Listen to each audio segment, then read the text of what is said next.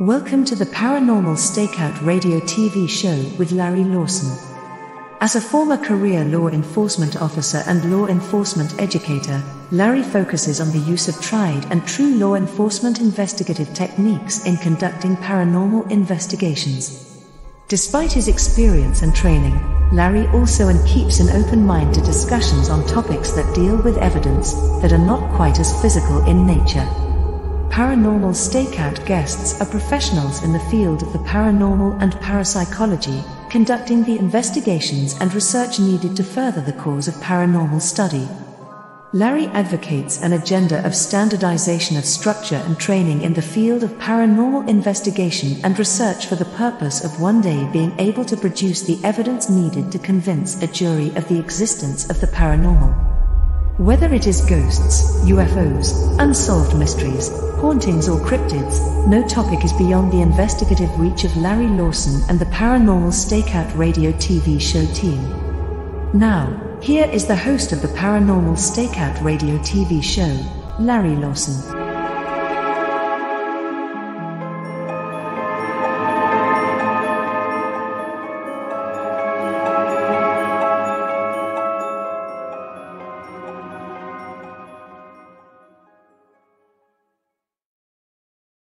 Hello, everyone, and welcome back to Paranormal Stakeout. For those of you that are joining us for the first time, my name is Larry Lawson. I'm the host of this show, coming to you from Vero Beach, Florida, the home office of the Florida Bureau of Paranormal Investigation and Indian River Hauntings. If you're ever interested in checking us out a little bit, you can go to our website at indianriverhauntings.com. You can also check us out on Facebook at Florida Bureau of Paranormal Investigation and Indian River Hauntings, and our YouTube channel at Indian River Hauntings 2341 if you want to see what else that we're up to out there. But really glad to have everybody back tonight. You know, we cover all kinds of subjects here in Paranormal Stakeout. It's not just ghosts, but it's anything outside the norms of science. And tonight, bringing to you a compelling, very interesting and compelling story. My guest is Pat O'Connell. She is a communications consultant for many high-tech corporations and in varied fields such as nuclear power, aerospace, antibody library solutions. She's a researcher, a novelist, an author. She's involved in all kinds of things, and she's also a paranormal investigator. And I am really, really happy to have with us tonight Pat O'Connell. So, Pat, welcome to Paranormal Stakeout. Thanks, Larry. It's good to be here. Thank you for inviting me. Well, you've got such an interesting story. And I'd like to get into that. But before we do that, I'd like my audience to learn a little bit about who Pat O'Connell is. And in addition, your brother. I want to hear a little bit about Jimmy. So share with us, if you would.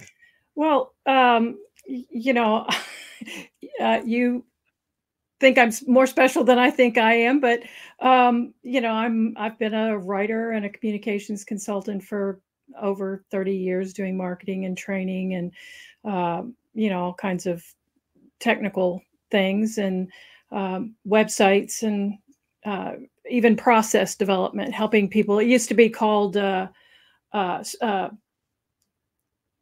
efficiency experts. You know, making your untangling your systems and making them work more efficiently. My daughter is now doing basically the same thing as what you call a Scrum Master now in software. So you know, kind of pass that down a little bit, but you know, and I'm a skeptic.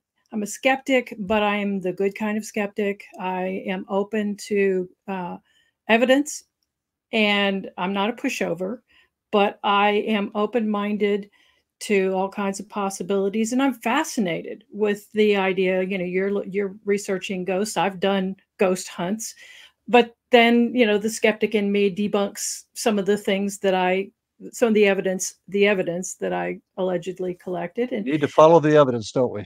Right. But the whole point of doing that to me is to get rid of the garbage so that the real mysteries pop out in great relief. So I'm looking for the real mysteries. And that's why I love this story that Jim got me involved in. And how did you get involved in the paranormal? What got you, oh besides gosh, other than Jim? Any past experiences? we grew up with parents that were open to all kinds of things. I mean, we used to watch it was a Darren McGavin show, a TV Night series. Stalker. Night Stalker, right. It was Yeah. so campy and goofy, but we loved it.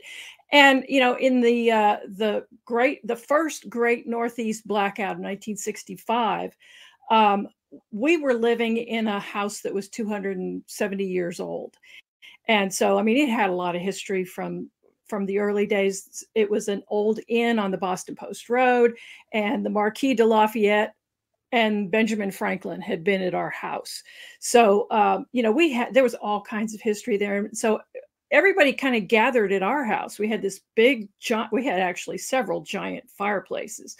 And so we had a big fire going in the den, and we were listening to transistor radio. And one of our friends, one of my brothers and my friends from high school, came in, as all of the kids in the neighborhood did.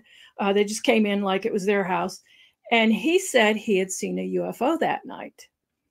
And I had forgotten about that till Jimmy mentioned it. And that reminded Jimmy that he had, and my brother was an experiencer. He was an abductee. And so Jimmy's your brother. Jimmy's your Jimmy's brother. he was my Okay. youngest brother. And Okay. so talking about this, remembering the blackout, and remembering that our friend had seen a UFO made him start thinking about the fact that he might have had his first encounter, his first abduction, not that year, but maybe a couple of years later when he was still a kid. Because he just kind of disappeared from, my mother had sent him over to the store. It was like 2 houses away, and he didn't come back for hours and hours, and he didn't know where he'd been. Well, let's So, back up just let's back up just a little bit. You had kids over at your house. One of the friends said they saw a UFO. How did that involve Jimmy? How did right. I'm not sure. Well, it did. I'm not sure. When Jimmy and I were talking about the blackout, we were recalling the blackout and how much fun we I had got it. that night. And he Okay. said, "Do you remember when Pete said on the way over he had seen a UFO in about the same place that my brother, actually my 2 youngest brothers, had seen their first UFOs over the grocery store." So Gotcha. that just kind of, Jimmy had come for years and years. He thought he was just having these really vivid dreams, until one day somebody said, have you ever thought that they might be dreams? So he was dreaming about, having these abduction kind of dreams, but he never allowed himself to consider that they were real until this friend had mentioned it. And when he started looking at it from that perspective, he found out that his wife was also having experiences on the same nights he was having these abduction dreams or these abduction experiences. And, she smelled a certain smell that actually Jimmy got on the phone with Whitley Strieber in 1991, the year of the big solar eclipse, that there were all the multiple sightings over Mexico City. I don't know if you remember that. Or maybe Yeah. I'm maybe you're too young for that, but there was this TV show, and you could call in, and Whitley happened to be a guest on it. And Whitley, I'm sure your audience knows, is one of the probably the most famous abductee, the author of the Communion books and all that. Mm-hmm. And so Jimmy called in and was talking about his wife having this experience. And Whitley confirmed it, but he was a little uncomfortable because it was one of those things that it's like, and you being a former law enforcement officer, sometimes you withhold pieces of evidence because only the perpetrator will know, or only somebody on the inside will know. And Jimmy asked Whitley a question on this TV show, and Whitley was kind of uncomfortable about it. And he said, "Yeah, we don't talk about that." And it was nothing big, but it was just something to confirm that other families are having that same experience, where the partner who's not being abducted experiences other things. I mean, one morning, my sister-in-law was making the bed, and the bed was full of leaves. And, she's like, "Okay, I don't know how this happens, but, Okay, so he's had these experiences. He spoke to Whitley Strieber. What Right. happened after that? Well, after that, I think he started seriously accepting the reality of the abduction. And then he realized that there were millions of other people who had the same experience and didn't have any acknowledgement, didn't have any respect. That it tore their lives apart in some cases. So he started talking to people, and he connected with them uh, all over the world on Facebook and other social media. And so that's when he decided he wanted to create a TV show, a reality show that would tell these people's story. And he said he would get really frustrated because he said, everybody wants to know, how is this different from other UFO stories? And he said, it's not about the vehicles. If somebody famous showed up at your door, you're not going to say, oh, hi, it's nice to see you. Let me go look at your car. So he wanted to do a show that told the abductees stories and gave them credibility and compassion. And so What year was this? What year was oh this? gosh, he started doing that, I don't know, probably 2010 or earlier than that. I mean, 2005, it could have been earlier than that. I can't remember exactly when he started very seriously developing the story and seeking funding from investors and learning all about, the media business, which is a big mess of politics and drama.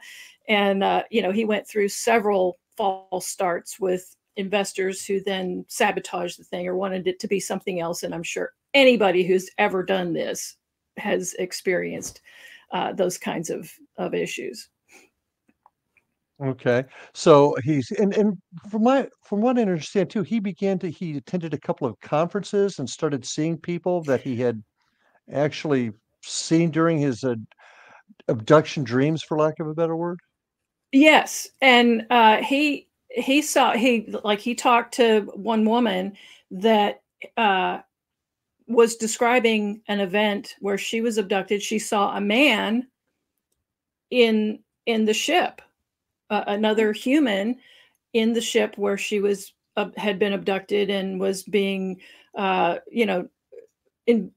tested or whatever they were doing to her. And he had only spoken to her on the phone, and they were both supposed to go to a UFO conference, and he did. He went to all these conferences, and when he ran into her, he didn't recognize her, but she recognized him. She said, "It's you. You're the guy that was in the ship when I was abducted." So that was really interesting. Well, we're about ready to come up on our next break, and we've heard a lot about your brother Jimmy, but Jimmy actually turned you on to a story that you began to research and get involved in with yourself, and that's a guy by the name of Clay Wheeler, Clay I believe, Wheeler. right? Right. So, what did Jimmy just called you one day and said, "Hey, you got to check this out"? Right. He called me. It was in early 2015, and he said, I've got this case, and it's in Texas. Now, Jimmy was in Connecticut, and I'm here in Texas. And he said, this guy's story is so much bigger than I can do in a 1-hour TV show or even a multiple episode arc. And would you be interested in first checking him out, meeting with him and vetting him, make sure he's not, out there crazy? Well, we got to take our first break now. So when we get back, let's start talking about Clay Wheeler. So stay with us, folks. More to come on Paranormal Stakeout. We'll be back after these messages.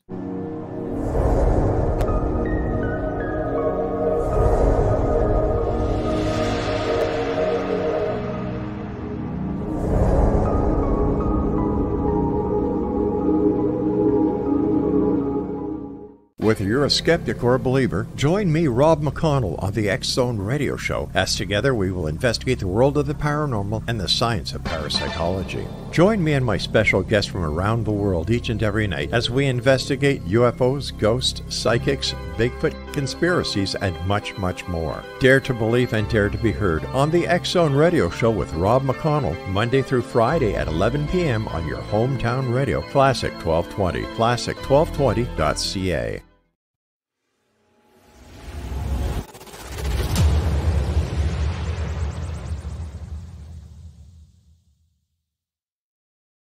So I was watching the X Zone TV channel last night when I was abducted by aliens, and they kept repeating to me over and over again, simultv.com, simultv.com. What's simultv.com? That's what I asked them. They had it written on the side of their UFO. How do you spell that? UFO. No, I mean simultv.com. simultv.com. simultv.com. Right. simultv.com. Interesting that you were abducted by aliens in a simultv.com UFO last night. Oh, yeah? Yeah. Now that you mention it, I remember now last night I was awakened from a deep sleep. My great-grandmother was standing there. She said she'd come from the hereafter to tell me about simultv.com. She even spelled it out for me. simultv.com, sonny boy. simultv.com. simultv.com, sonny boy. Wow. Yeah. Guys, you'll never guess what my psychic guru just told me. simultv.com. Exactly. Are you guys psychic too? Of course. We all know about simultv.com. simultv.com.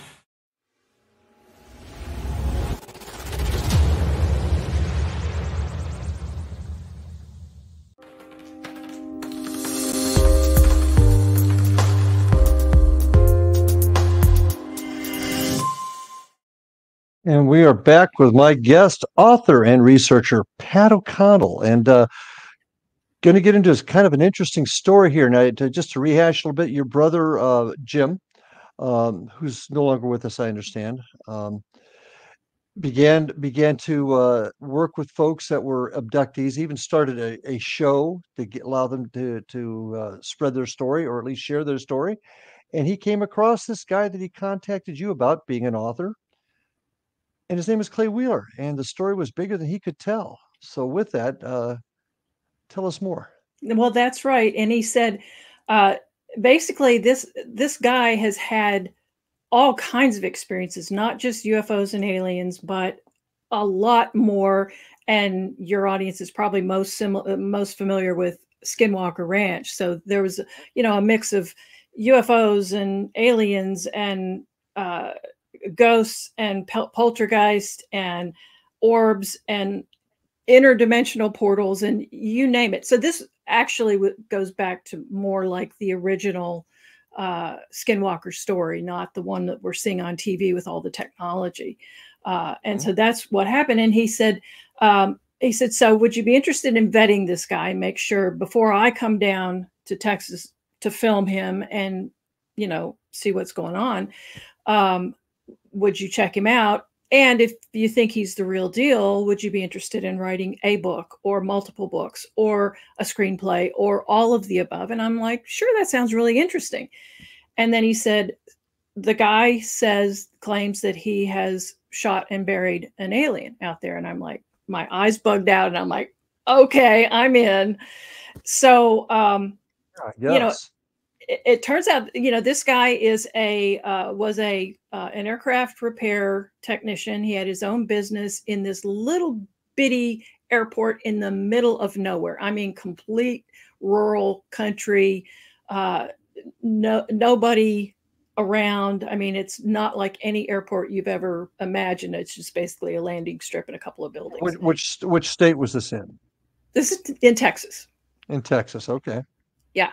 And so this guy, he owned a hangar, but the hangar had an apartment. He had built an apartment on the other end of the hangar building. And in the middle, there was his office.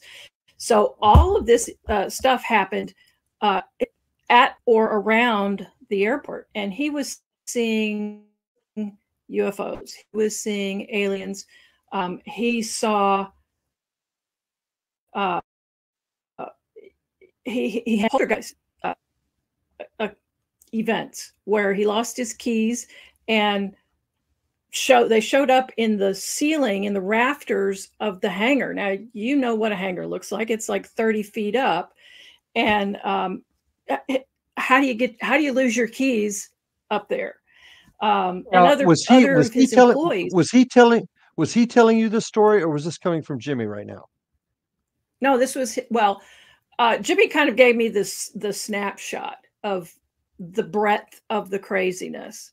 And then I got in touch with Clay and I started learning all about what had gone on. And he was just like a pinball machine at first, just so happy to have somebody listen to him that didn't dismiss him and say, you're crazy, who really wanted to know. And I wanted, you know, you and I were talking about, I'm a skeptic, but I'm open-minded. And so when I investigate something, I'm trying to sort the wheat from the chaff in a way. I want to get the garbage out of the way so that I can really focus on true mysteries and try to understand them. So that's what I wanted to do with him. And he had a lot of stories. There were some things that he experienced.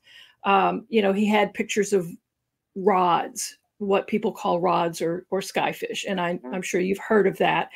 And it's really a misunderstanding. It's you know, your camera shutter speed is too slow to freeze the movement of the wings of bugs, like a moth or something in the dark. And so it looks like a flying worm with a bunch of wings. And so, you know, I wanted to debunk some of these things with him so that when people heard his story, they were going to believe what he saw and what he describes to them, that they're not going to just dismiss some of this stuff as, you know, misinterpretations or whatever. So, you know, we went through, when I started working with him, we corresponded, we talked on the phone, and he sent me a whole bunch of pictures. Now, when Jimmy first told me about this, he said, you know, this guy has all this evidence. Well, I was, you know, salivating to see this evidence. Well, it turns out that a lot of his photos were blurry, or it was a dot in the sky and you couldn't really tell what it was. And then the things that he saw up close, he didn't get a chance to take a picture of, or he tried to take a picture and it was dark. So all he got was dark on dark. And so, you know, a lot of the evidence I had to end up disregarding because I ultimately believed he experienced some really extraordinary things. So at a certain point, I started telling him, forget about your pictures, forget about, well, there were a few things that are interesting. But for the most part, just tell me what you experienced with your own eyes, not through a camera, not through a scope, not through, you know, whatever, night vision goggles or whatever. Let me ask you this real quick. You weren't happy with the evidence, and I understand it. This is in Texas, and I understand your concern about it, letting the exact spot out. So I won't ask you about that so much. But what about him then made you believe him with the lack of evidence? What about him caused you to think he was real? There were a lot of things, and really, kind of the last chapter of the book, I go through trying kind of my skeptic's logic. Could it have been hallucinations? Could it have been this? Could it have been that? But there's always a but. I couldn't explain it all away. And really, when it came down to it, if you would look at him when he was talking about his experiences, and I have one clip from an interview where he's sitting in a lawn chair with a runway behind him, and I ask him, overall, was this a negative or a positive experience? And he said, well, yeah, I'd have to say it was a negative experience, because he had gotten sicker and sicker and sicker throughout the course of this experience. And, you know, I can kind of explain some of that. But he, you know, he said, I guess overall it was a negative experience. But immediately his whole manner changed, and he just kind of looked up and he said, but you know, it was exhilarating. It was like living in the sci-fi channel every night, looking up at the sky and seeing these ships. And so you could tell that he believed it. so deeply that I believed it. I believed him. And as much as I tried to dismiss some of the things that he claimed that happened or that he saw, there was always a piece that I couldn't explain away. So for me, this is still an open case. I mean, I feel like there's so much. I mean, we've got a team, and we can talk about that later, but we want to go out there and, for example, test for toxic gases, or is there something in the water that could have poisoned people in that area? Because people were experienced, not just him, people who worked at his shop, his wife, Okay. people who lived in the area were having strange experiences. They were also seeing craft. So it wasn't just him, but the skeptic in me wants to think, is there a prosaic explanation? Was there some kind of toxin in the water? And that's an excellent direction to go in. But what did he see? You've talked about seeing things, but what did he see? Well, he saw all kinds of UFOs. I think the first one he saw was like a pork pie hat. It was silver, kind of like a pie plate. He saw classic, he called them Mexican hat saucers. He saw an orb that he said was like a soap bubble, a giant soap bubble. And there was this one craft, and he drew some sketches of the various craft that he had seen. There were egg-shaped craft. There were some that looked like what Kenneth Arnold drew. The Kenneth Arnold, the pilot who first, he didn't really coin the term flying saucers, but he said what he saw of these ships over Mount Rainier, I think. He said they moved like saucers skipping on water. But when he drew them, they didn't look like our classic flying saucers. They were like a disc with something on the back. So Clay saw those. And then there was this other craft. He said it looked like a hard shell eyeglass case. And that one showed up on a couple of occasions. The first time it gave him, he called it the headache beam. He said it felt like a bucket of warm water was poured into him. And then after that, he got this horrible headache. And, but his friends were concerned that they were trying to kill him. He thought they were trying to communicate with him. He said, I think it's like what a computer must feel like when it's downloading data. And I thought that is such a cool concept that he would, humanize Explain the it that computer. way. Yeah. Yeah. Explain it that way. How many people, you said other people there saw these events? Right. If you could, and they were employees of his, people that worked at the airport. Was there a very, I know you've said it's out in the middle of nowhere, but was there a town near there? Yeah, there's a small town, very small town. How many people have you been able to identify that experienced things? If you could put a general number on it. Out there? Yeah. Well, his mom, Clay, his mom, I have not tracked down his ex-wife yet. We talked to a friend of his who was involved in some of these things and did see some of the stuff. Now he thought, and we can talk about this, he thought it was demonic, not aliens. And he thought all of it was a manifestation of demonic forces. That's something I would like to delve in there. Now, we're getting ready to take our next break, but just to kind of set up I want to talk about this next session is, was he ever abducted? Did he ever see aliens? What was his experiences with those aliens? Also, how did everybody come together? Your brother Clay, and not only your brother's not with us, I understand Clay has also passed on also. Yes. So, I'd like to chat about all of that when we come back after this break. So, folks, lots of things to talk about. Clay Wheeler and his UFO abduction experiences. So stay with us. We'll be back right after these messages.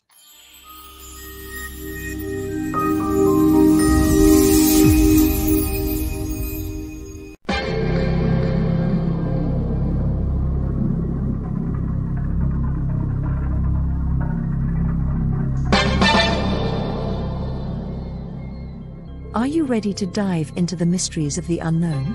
Tune into the electrifying X-Zone radio TV show hosted by the one and only Rob McConnell.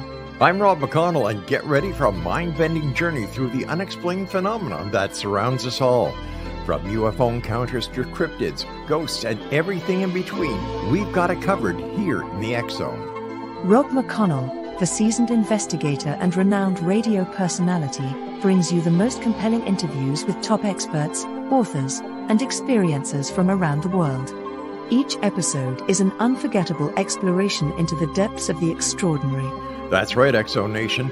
Join me every week as we open the door to the supernatural and explore the strange and amazing stories that will leave you questioning everything you thought you knew. And it's not just radio anymore. With our groundbreaking TV show, you can now witness the sessions unfold right before your eyes. From chilling reenactments to captivating visuals, prepare yourself for a multimedia experience like never before. With a legacy spanning over 2 decades, the X-Zone Radio and TV show with yours truly, Rob McConnell, is your ultimate source for mind-blowing entertainment and thought-provoking discussions. Join our growing community of truth seekers as we continue to unlock the world's mysteries. So, why wait? Step into the X-Zone and embark on a journey that will challenge your beliefs, ignite your curiosity, and keep you on the edge of your seat. Remember, X-Zone Nation, the truth is out there, and it's waiting for you right here on the X-Zone Radio and TV show with yours truly, Rob McConnell. Don't miss a minute of the action. Tune in now on your favorite radio station or visit xzoneradiotv.com to join the adventure. The X-Zone Radio TV show with Rob McConnell, where reality meets the unknown. The X-Zone Radio TV show, unraveling the secrets of the universe, one episode at a time. For more information, visit www.xzoneradiotv.com.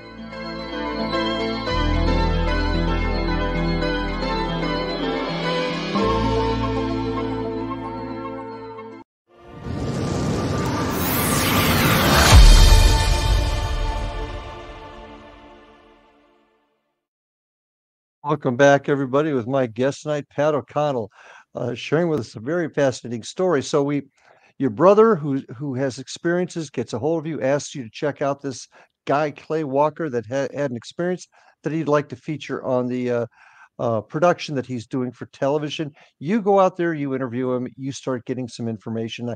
I've got to tell you, I'm impressed with the fact that you want to get out there, test the soil, test water, find logical answers for this, because some fascinating stories, and I don't doubt that you believe them, but right now we don't have any evidence. Right.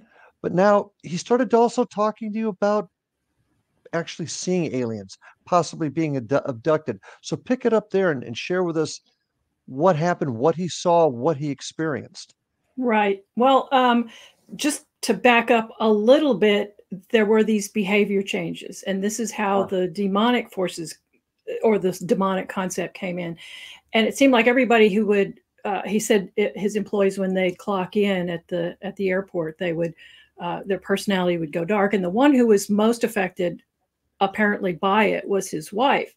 And there were several occasions where her personality completely went dark, to the point where he felt that she was she was a victim of some kind of demonic possession. So the first occasion was they had a fight, and he went out to her truck. She was leaving, and she slammed his hand in the door and then dragged him from the truck for like 1.5 miles, and he ended up with broken ribs and 2 broken arms and a broken leg, and abrasions. Okay. And ended up in the hospital anyway. And then another time she woke up, she looked like she was 8 months pregnant. And he, first of all, was scared to death for her, because what can cause a bump on your belly this big? What kind of, she had been bitten by something or whatever. And he wanted to get her to the hospital. But she was eating raw meat out of the refrigerator. And he said her voice got really deep. And that day that she woke up looking pregnant, he tried to convince her to go to the hospital, and she wouldn't go, and ended up kicking him in the head. He fell down, hit his head, and he was knocked out for a while. When he came to, she was gone. Mhm. And when she came back several hours later, it was gone. So that was the second thing. And then the third thing was that he had said, you need to go stay with your sister, because this place is affecting you. This is not good for you. It's not good for anybody. And so she was gone staying with her sister, but she showed up at the airport one day and started with a 38 special gun, Mhm. and started shooting everybody. And fortunately, she didn't hit anybody, but she ended up being arrested. And after that, he got divorced. So now, to answer your question, now he's living there by himself. And that's when he started seeing aliens. The first time happened, it was the middle of the night. He woke up, it was 3:00 in the morning, and he couldn't sleep. And he thought, well, I'll just call my sister, because she was working in China at the time. So it's the middle of the day for her. So he calls and he's chatting with her, and he's just kind of pacing around the living room and just fidgeting. And he goes and he reaches for the door that goes from his apartment into the office that's between the apartment and the hangar. And he opens the door, and on his left, there are two little gray aliens. And he said all of this happened in a few seconds, but it just etched in his mind. He said he opened the door, and he said these two aliens moved out of the way as if they were like a gate on a hinge, and he thought that was really weird. So that, to me, was one of those weird things that who would make that up? If you're lying or you're hallucinating, where do you get that? So and then so he looked at the two little aliens, and then he looks over to his right, and there's this tall alien who was tan skin, and he said he was naked, but he had no features. So it was like a Ken doll. It was a blank slate. The eyes were huge. The lids, top and bottom, had bulges in the back of the head. And he said, and this thing lunged toward him. And he said he knew right away this was the bodyguard for the two little guys. And when this thing lunged toward him, he freaked out, backed out, closed the door, and dropped the phone. Well, I found out later his sister said he actually said, "Gotta go." And I don't know whether he canceled the call, ended the call, or she did, but whatever it was. So that was his first encounter with aliens. Did he say anything over the phone to his sister? Did he snap a picture with the cell phone? Do we have any? No. Nothing. And No, see, that's the problem both you have with the UFO side as right. well as I do with the ghost side. We don't have those pictures when we have the stories, and it makes it very tough to prove it. Well, and this was in 2010. He was not the most technically leading edge guy. I mean, he could do anything with gears and machines, but not so much with computers. So he had just a little old flip phone. So, in those days, the screen was like the size of a postage stamp. And he wouldn't even have thought of it at the time anyway. So that was his first encounter with aliens. And then there were other creatures, may or may not have been aliens. We don't know. There was an interdimensional portal, which is similar to the what the Skinwalker Ranch story, and that's a whole other thing. But then he started seeing these little gray aliens in the hangar, and the first one that he saw, he and his secretary were in the hangar late one night. Everybody else was gone, and they thought it was a kid in the hangar. And so they're trying to find the kid, because this is the middle of nowhere. If there's a child who's in this hangar and there's no adults looking for him, this is a serious problem. So when he finally realized that it was an alien, he had guns. We're in Texas. Everybody has guns. So he's trying to, find this thing and shoot it. Well, before he had a chance to do that, this particular alien shot a blue beam out of a breastplate or something in its chest. He said it was about 4 inches in diameter. And it was like a laser beam, a death beam or whatever, and it cut through everything in the hangar, planes, scaffolding, and it cut a hole through the outside wall of the hangars. And we're talking corrugated steel. And so now he knew that these things either just could kill him or wanted to kill him. So now he was really scared. So he had guns everywhere. He had guns on his workbench and he had guns on his hip. And, you know, he was scared to death. But at the same time, he was fascinated. He wanted to know these creatures. He wanted to know what they knew. So there was this kind of a love-hate thing going on through the whole thing. So that was the first one. Well, I got to ask this question again real quick.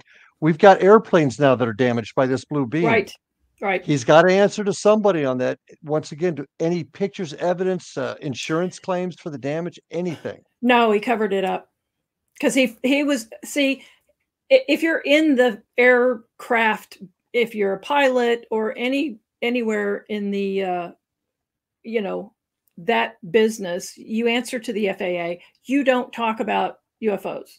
In fact, he denied it for a long time, and his employees kind of got mad because he wasn't saying anything, and they're thinking, you know, am I losing my mind?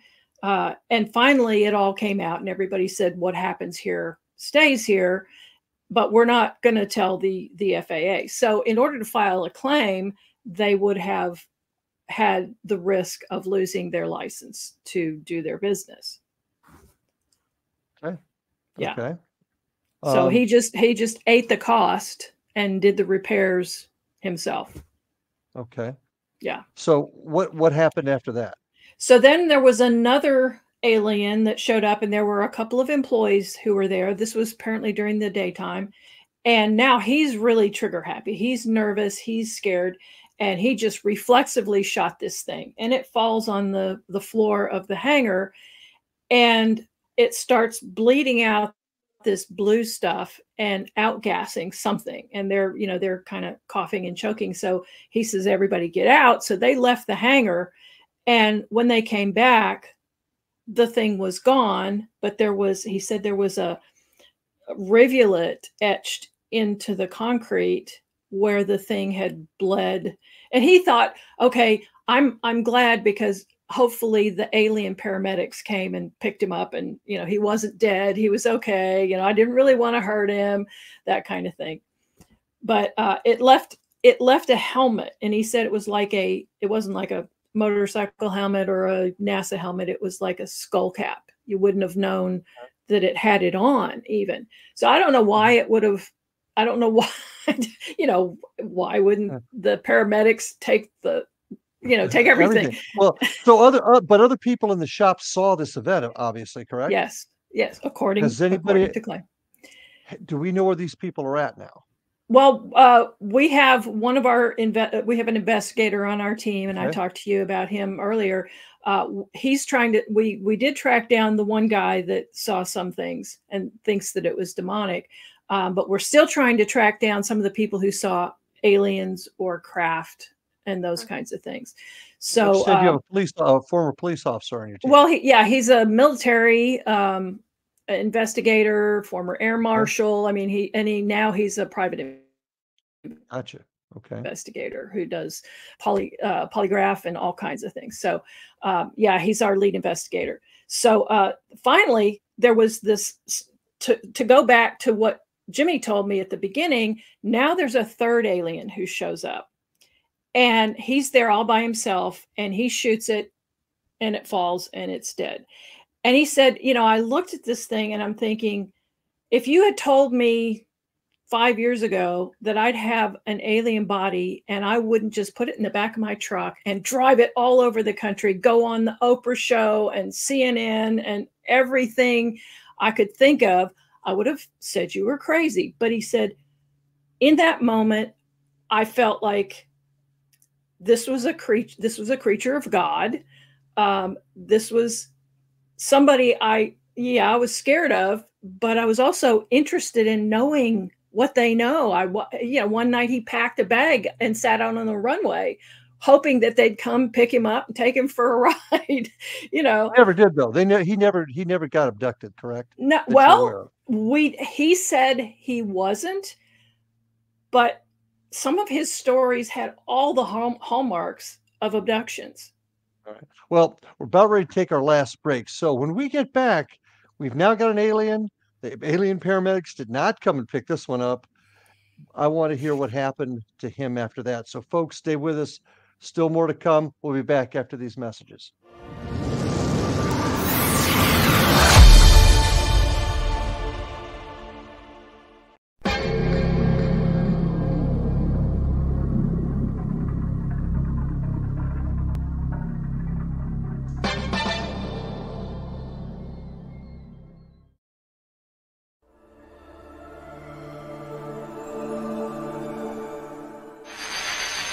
NASA has confirmed that they have evidence of life beyond Earth. This discovery is confirmed. Well, let's see, we've had visitors again. Yeah. Anything worth mentioning? I filmed 16 minutes on March 5th, 1994, 16 minutes of broad daylight UFO activity. The other side, the spirit realm, is a parallel dimension which runs, which coexists with ours. And what spirits are doing is they're sending waves of frequency from that dimension to ours. The government instituted the truth embargo. The government poured disinformation and misinformation into this field, encouraging hoaxes and any other foolishness. It created a truth vacuum that naturally was going to be filled with theories and assertions and other stuff. The oil oligarchs and the banks and the people who are making decisions that are leading us down the wrong path. They've undermined the research, intimidated and threatened witnesses. The government is responsible for the fact that the status of this issue is not resolved. I'm Rob McConnell, host and executive producer of the X Zone radio show. Now we are set to bring the amazing world of the paranormal and the science of parapsychology to broadcast TV and online video with the development of X Zone TV. X Zone TV will now bring our loyal listeners and new viewers face to face with the most controversial and well-known personalities in the field of the paranormal and the science of parapsychology. From scientists to theorists, astronauts to adventurers, celebrities, pundits, advocates, and naysayers, they'll all join our rapid-fire TV broadcast, interactive discussion, and debate. Interest in the paranormal and parapsychology has never been more intense, and it continues to grow. The truth is out there, so take a deep breath and join us as we step into the light. For more information about X Zone TV, please contact me, Rob McConnell, directly at these coordinates, robmcconnell@xzonetv.com.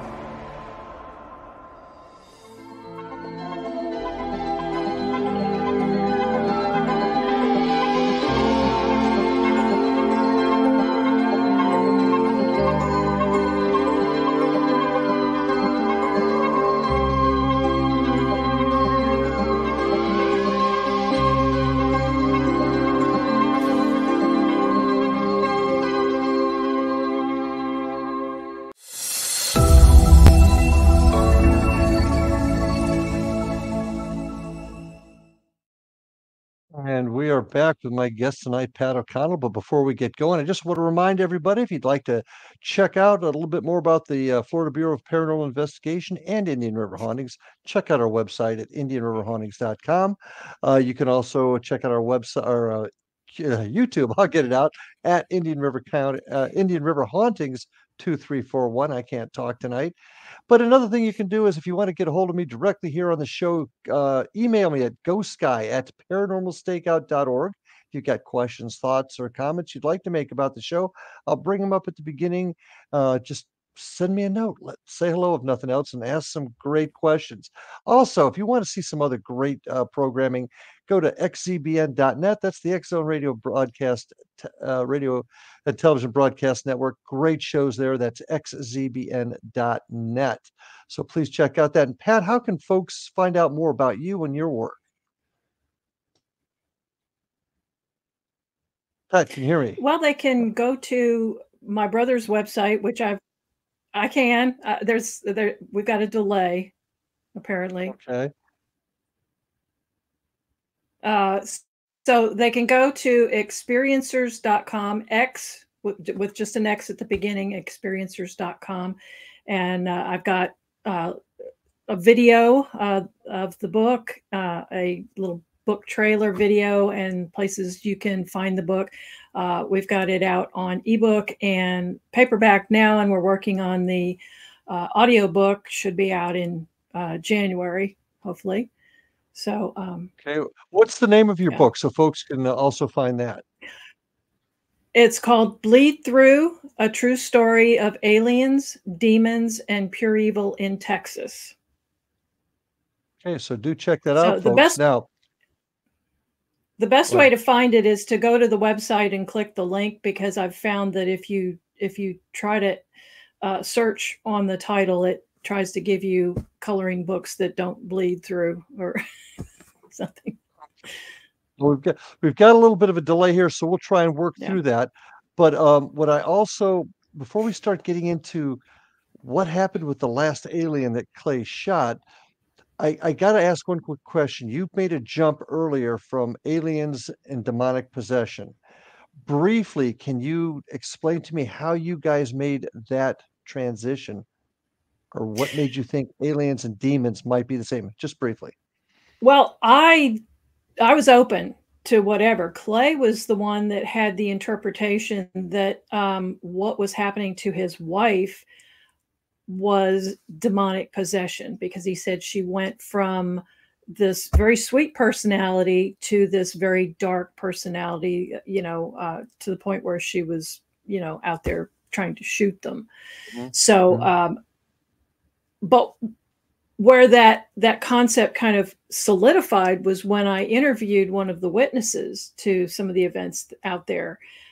He believed that it was all demonic. Now, Clay saw one night what he thought was an angelic creature, and he called it a plasma angel. So it was this blue light sort of undulating in his living room, he said it looked like an angel to him, except that it had brown hair. And he thought, well, wait a minute, who says angels have to have blonde hair?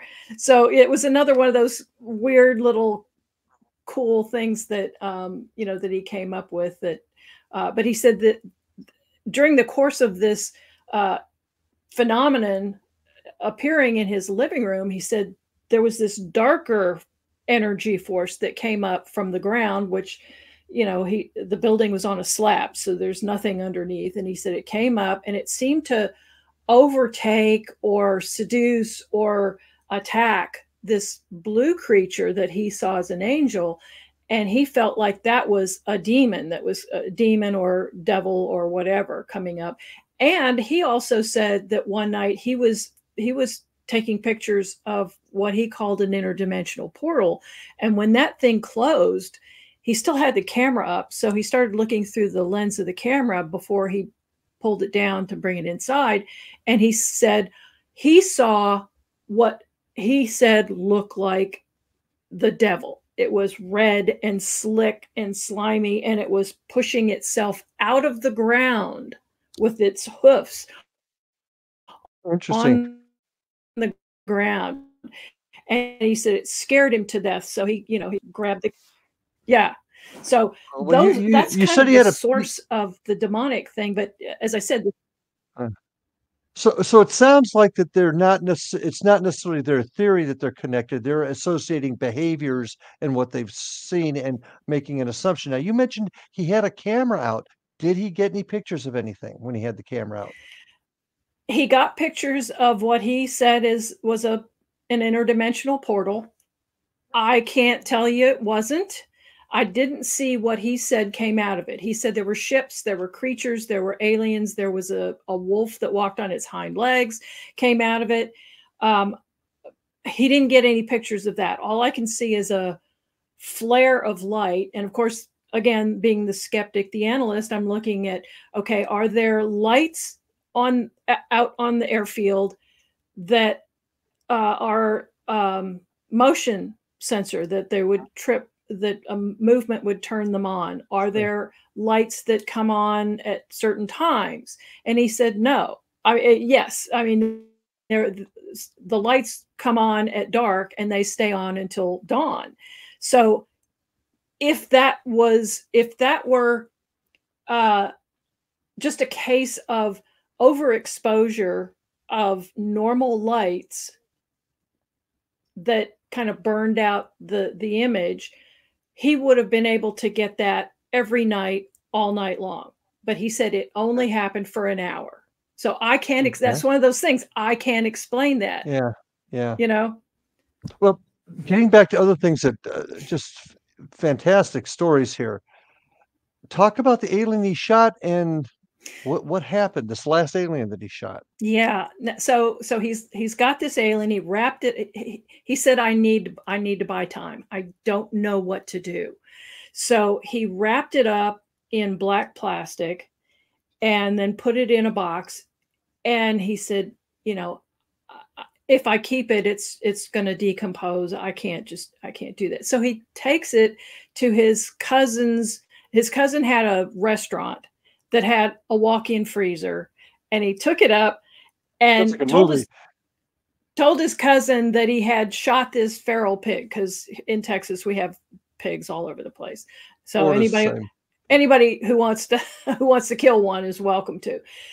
So he that's what he told his cousin, and he said, you know, just hang on to it for a while. And so he kept it in the freezer there for a while, and then he realized that he felt like a murderer. He felt really bad about having killed this creature that he wanted to know. Now, yes, they had threatened him. And I even said, you know, if it was a bear in your house, you would have shot it. And he said, I'm not sure, you know. So I'm thinking this guy was a really tender-hearted guy, despite all the guns and the macho. He was very tender-hearted, and he felt like he had done wrong to this alien. So he finally goes out to gets the body back from the freezer. Cousin never knew what it was. And he brings it back and he buries it, and he performs a little, you know, some kind of a little ceremony over it feeling like he wanted to pay his respects to this creature. Do you know where that body was buried? I know where he claims that it was buried. I have directions. Have you had an opportunity to go there yet and see approximate if it actually directions exists? to it? Yes.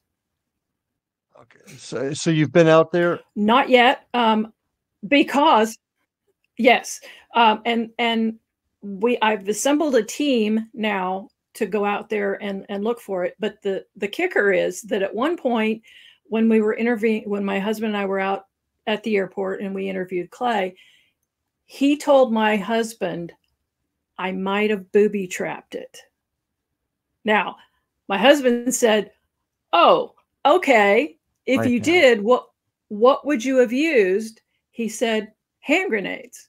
So knowing that he had a license to manufacture weapons. So he had special licenses from the ATF for handling things that normal people wouldn't. So it would not surprise me if he had the ability to have hand grenades. Now, some of the people on my team, including we have a former military bomb tech, he thinks it wouldn't be a military issue hand grenade. It would have been a dummy that Clay then packed himself.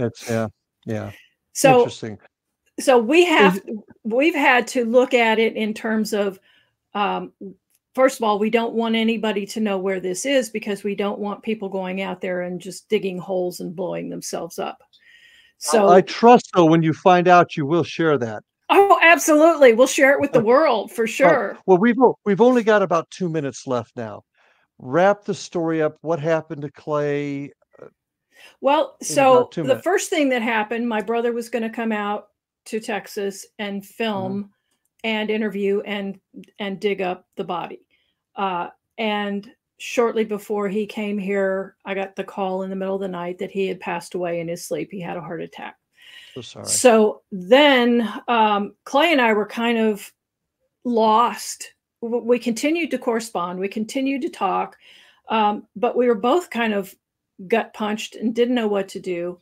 And so about a year after he died, I made a video, a memorial video for my brother, and I sent it out.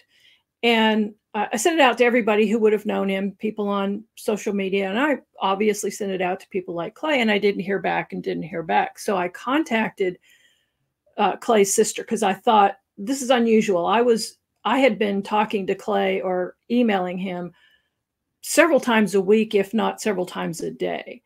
And so it was really odd that I didn't hear from him about this, because he and Jim had become very close.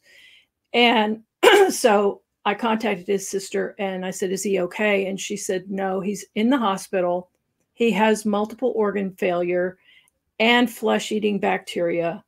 And if he survives, they're going to have to cut off huge portions of his skin and do transplants on it. And then the next day she said he had passed away.